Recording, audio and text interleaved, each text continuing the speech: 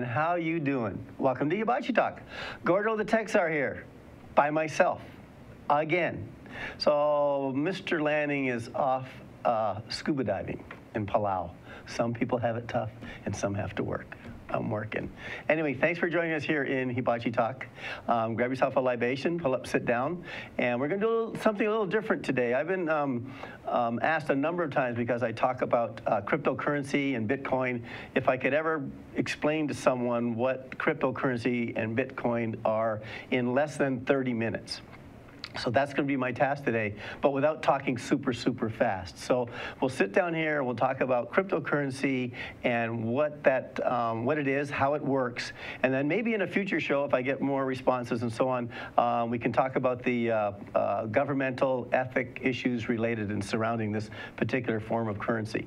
So anyway, sit down. We'll spend the next few minutes and we'll talk about cryptocurrency and Bitcoin, and I'll talk about what that is, and I'm going to try to make this easy for you. So in order to do this, though, we got to step back in time. We got to take a little step back in time. So let's go back in time and talk about in the early days, and unfortunately I can remember these days, when we used to use barter. You know, you would go and cut the grass for someone, and they would give you some eggs or some jam or a chicken, and then you would be trading these different things in order to keep yourselves alive, but also it kept whatever the existing economy was alive at that time. And then over time, you know, governments got involved, and they created this wonderful thing called cash. Now, believe it or not, I remember a time in my life when there was no such thing as a credit card or an ATM machine. And then as we've matured and evolved over the centuries and decades, centuries for me maybe, but decades for most of you, credit cards came about. And this is another form of currency that you could not have to take the cash out of your wallet, and you could buy something, and then you would accrue a debt, but then you would pay it back at the end of a certain period of time. And then it matured even further. You could accrue the debt, and then you'd make the credit card companies a lot of money. And that was how that evolved. And then along came this new form of currency. It's a cryptocurrency, and I'm going to get into this cryptocurrency and what that means and how that works around the globe today. I mean, it's something that works around the globe today. So think of this, and I'm going to try to turn this into something that will make it easy to understand, but I'm going to use a digital currency known as Bitcoin. Now, there are a number of different digital currencies out there. One is Bitcoin. That's been around for probably the longest. It came out in 2009, and a Bitcoin in 2009 was valued at about 13 cents. I'm going to save for you to near the end of this program what a Bitcoin is worth now. Now, there are other currencies out there, digital currencies out there. OneCoin is the latest one. It's a new one. Bill Gates is very much involved in this one. Ethereum was one that I followed for a while because I thought the banks might be getting into this. But there's over 20 different types of digital currencies. But I'm just going to talk about the Bitcoin and how it works underneath the foundation of all digital currencies, the blockchain. And we'll talk about that as we move forward in this program. So let me tell you, you all have, not everybody, but anyone that travels and saves airline miles, you already have a form of digital currency. You have airline miles, and they have value. I mean, you use them to buy plane tickets, you use them to rent cars, you even transfer them to members of your family, or they transfer them to you. That's a form of digital currency. Now, you're not holding the miles in your hand.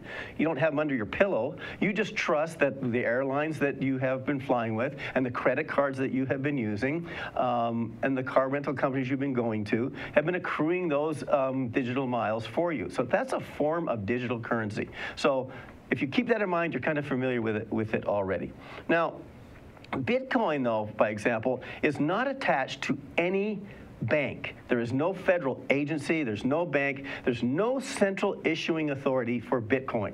Now, we'll get into it a little bit later in the program, but realize that. So if there's no central authority that can issue Bitcoins. So now we'll go to the next thing. There's also, when it comes to Bitcoins from an organization standpoint, there's no government agency or whatever deciding when to make more Bitcoins. Now think about it. Governments can decide to print more dollars, they can print more lira, they can print more yen. You know, it's up to the governments to decide when they want to print more, and when they do that, it impacts the value of that particular currency. You get inflation, deflation, all of those kinds that happen.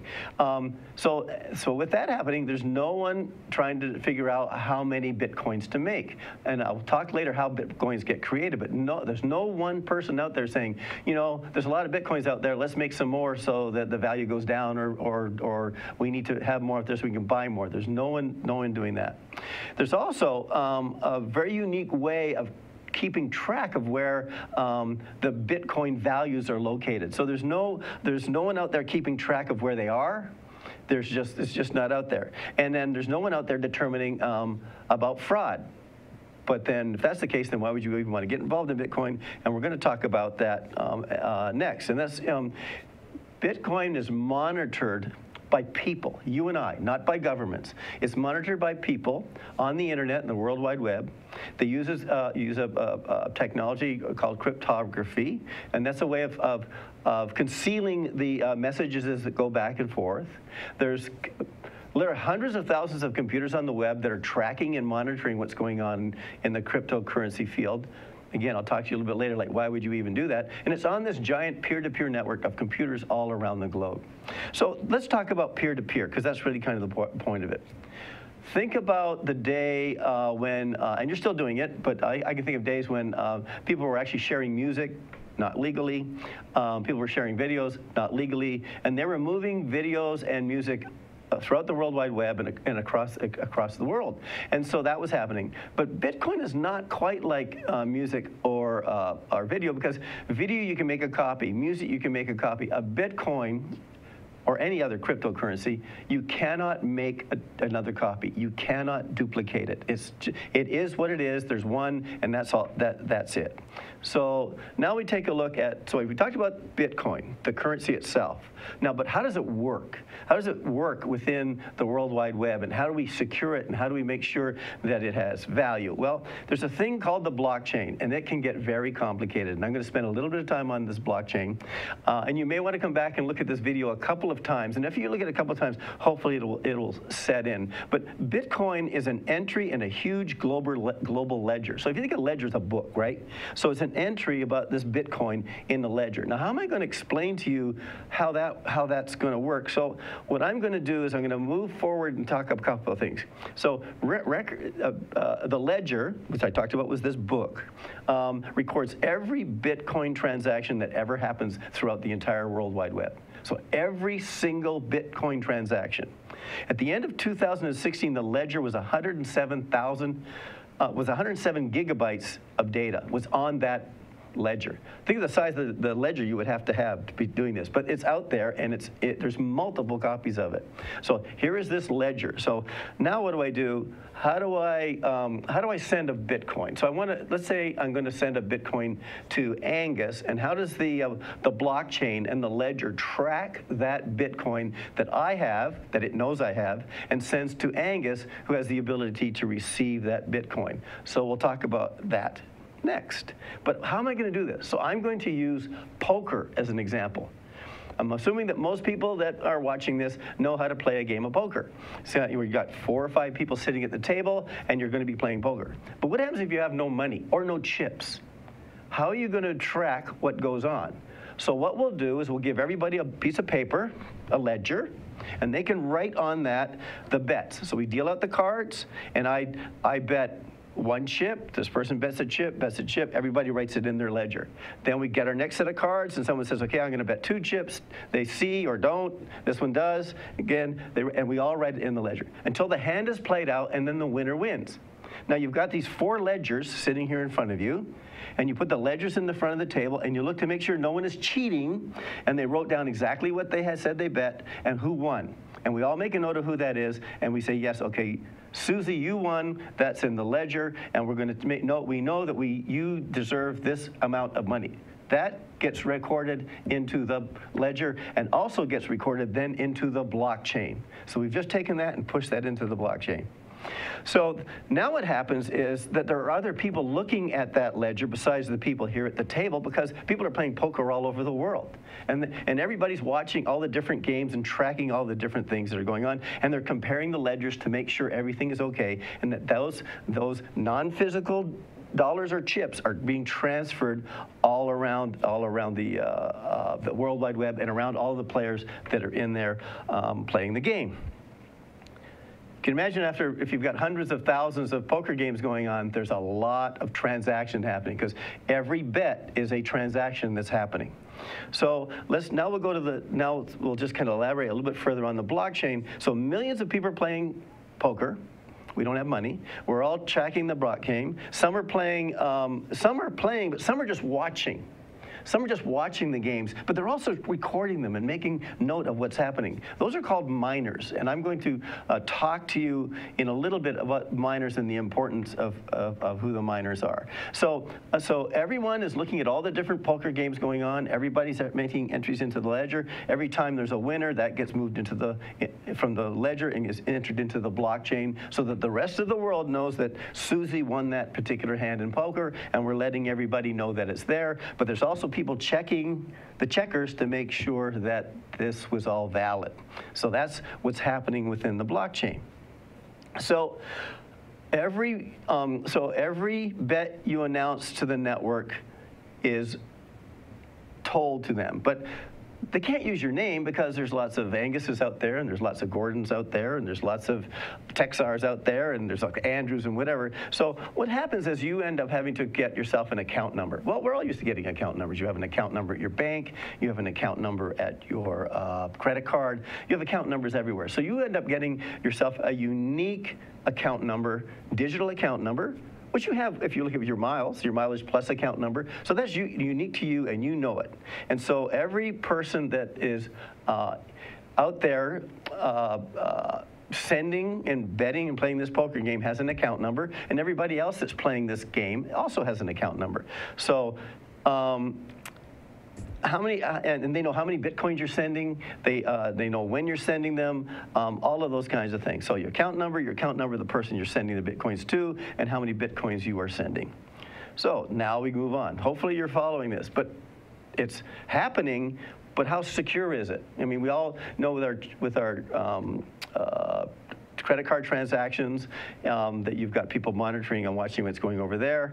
So account numbers, which is the one I just talked about, is not enough. So in the cryptocurrency world, Bitcoin world, there's a cryptography piece that's added, which means the transactions that are happening over the World Wide Web are encrypted, so no one can see what's happening. But also what's happened on that, keys have been added to make it even more secure. So there's another layer that's in there. So and then to make it even more secure, there's a thing called mathematical chunks of information that can be used to compute whether this transaction is real. And I'm going to get into those in a little bit more detail as we move along. So let's take a look and see what you've got here. So you've got your account number, which will be like an electronic wallet. So hold that spot. So we're going to talk about your wallet, and then we're going to talk about where you go from here. So this is Gordo the Tekzar Hibachi Talk. We'll be back in a minute after we pay some bills without Bitcoin. Hi, I'm Donna Blanchard. I'm the host of Center Stage, which is on Wednesdays at 2 o'clock here on ThinkTech. On Center Stage, I talk with artists about not only what they do and how they do it, but the meat of the conversation for me is why they do it, why we go through this. A lot of us are not making our livings doing this, and a lot of us would do this with our last dying breath if we had that choice. And that's what I love to talk to people about. I hope you enjoy watching it, and I hope you get inspired, because there's an artist inside you too. Join us on Center Stage at 2 o'clock on Wednesdays. Bye. Aloha, I'm Carl Campagna. I hope you please visit us this summer. It's a wonderful summer. It's actually a cooler summer than we're used to. But I hope that you come back and visit us and watch our show, Education, Movers, Shakers, and Reformers, here on ThinkTech Hawaii. It's at noon every Wednesday. See you then.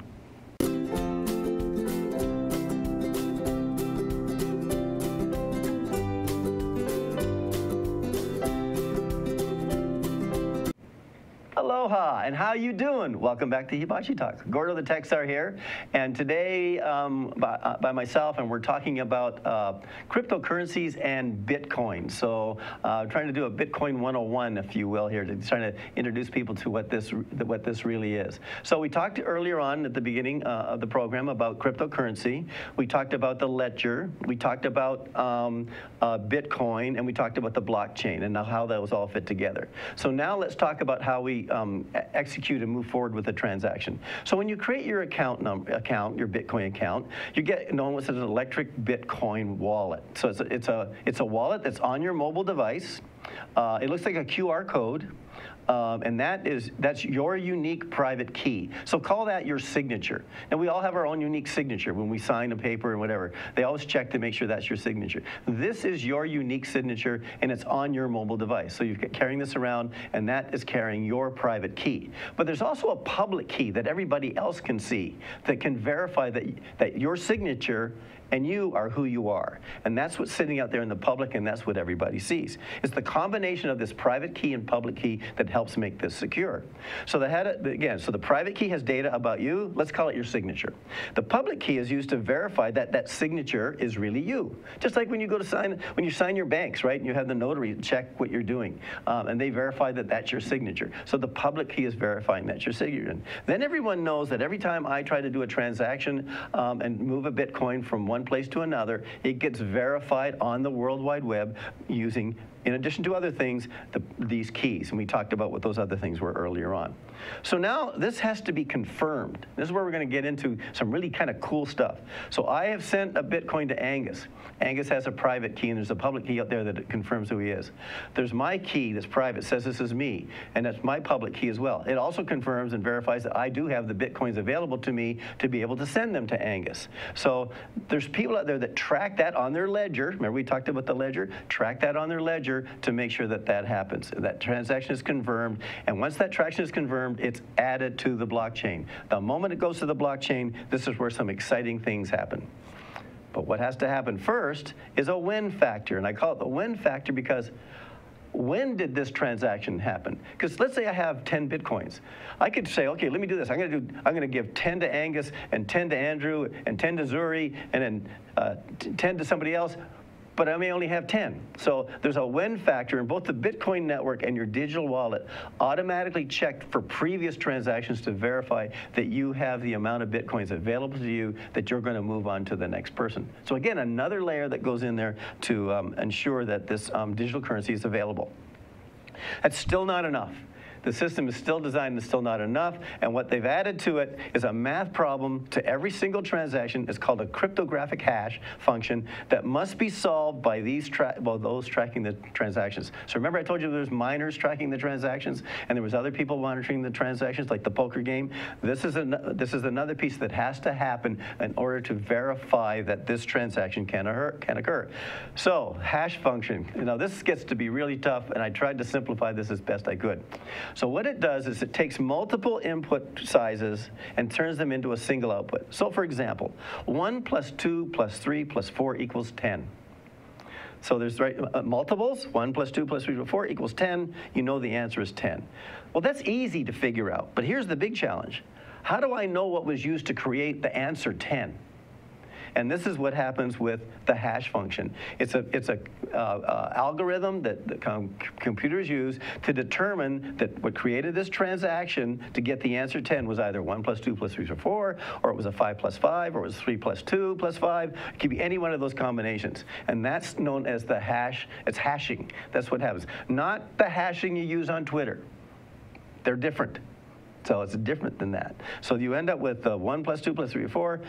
To get the answer 10. But we have to determine, the miners or those viewing it, which one was used to create the transaction. And so hash functions have been around for a period of time. The one that we use, or Bitcoin uses I should say, is hash function SHA-256.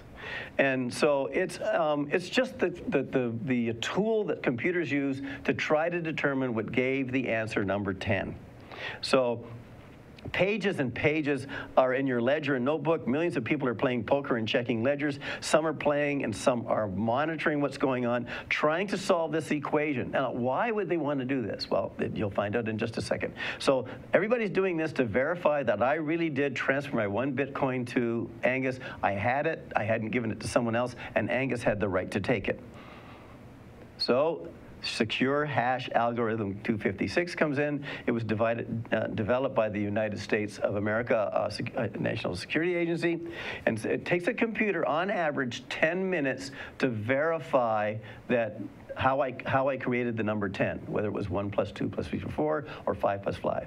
So the computer system goes through all of this, and it makes the determination, and it takes about 10 minutes. So think of hundreds of thousands of computers around the world tracking my Bitcoin going from me to Angus with all the security I mentioned earlier, and then saying, okay, I figured it out. This is what they used to create the number. I should get a prize.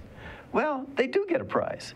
Whoever solves the problem gets today, at this point, 12.5 new Bitcoin. Now think about it. I solved the problem. I verified that Tekzar sent Angus 1 Bitcoin. I verified it. You give me, I get from the system, or we get added to the system, 12.5 new Bitcoins. Once that 12.5 new Bitcoins go into the system, the same thing happens. They have to verify that those 12.5 Bitcoins are available, and the 12.5 Bitcoins get to go to the miner that found them. So now we're back into the circle, and that's how new Bitcoins get added to the systems. Remember earlier on I talked about a government can say we're going to add more currency. This is how Bitcoins get added to the system. And this goes back into the blockchain, and another transaction occurs, and they go through the whole verification process again. Another miner finds that one, goes back to square one, and away we go. And in the meantime, people are moving Bitcoins all over the globe, back and forth to each other, buying and selling things, and every time they do that, this is happening. So there's whole series of organizations out there that do nothing but mine Bitcoins to get their 12.5 Bitcoins. There's millions of computers doing this right now. So why would I want to do this? Well, today a Bitcoin is worth $1,000 US. 1 Bitcoin is worth $1,000 US. In 2009, a Bitcoin was worth 13 cents. You just do the math. So right now, 1 Bitcoin is worth $1,000 US, and I can buy things with it, and I'll talk about that in just a few minutes. So miners get 12.5 new Bitcoins for solving the problem. They also, and that's the math problem, and they also get a small tip. And the reason they get a small tip, because at some point in time, 2140, because it's all math, in the year 2140, there will be no more Bitcoins being added to the system, and the only thing that the miners are going to get is the tip. And the anticipation is that the value of the Bitcoin will be significantly more at that point in time. So every time these transactions or ledgers are going into the blockchain, they're counted. When we get 210,000 blocks, new ones added, the number of Bitcoins that the miner will get cut in half. So they'll go from 12.5 to 6.25, and then when 210,000 hit again, it'll drop again and drop again. But based on the math and what's happening, it's 2140, we will go to no more Bitcoins being added into the system. So who takes Bitcoin? Why do I want to do this? I mean, like, who really cares? Is anyone taking Bitcoin? Well, if you go online and you can just Google it on Bing or Bing it on Google, you can just say, who takes Bitcoin? And there's all kinds of ways that and options out there. Microsoft takes Bitcoin. Subway takes Bitcoin. Expedia takes Bitcoin. Remax London in the UK take Bitcoin for real estate transactions. Tesla will take Bitcoin for you buying your car. Bloomberg. Now, Bloomberg are a huge investment organization. They take Bitcoin. Walmart takes Bitcoin.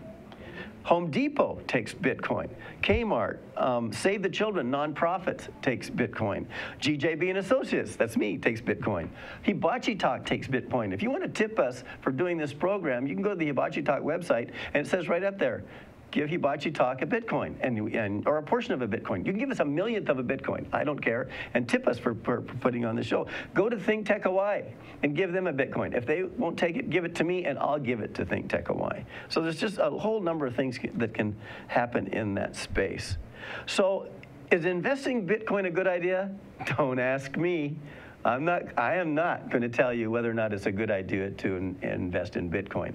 It is shaking up the globe on how currencies are being passed around the globe. And here's, I'm going to give you a couple of examples of things that make it kind of very unique. Poor countries who are making $2 a week in salary and dollar amounts, they can't afford the costs of credit card transactions. They can't afford the cost of banking. But what you find they can afford and have been affording across the nation are mobile devices. These countries, many of the people have mobile devices. And if they can use cryptocurrency like a Bitcoin to do a transaction with their friends or their business associates, they can do that, and there's literally minuscule charges for it. Not 3 or 5%, like next to nothing % charges for doing that.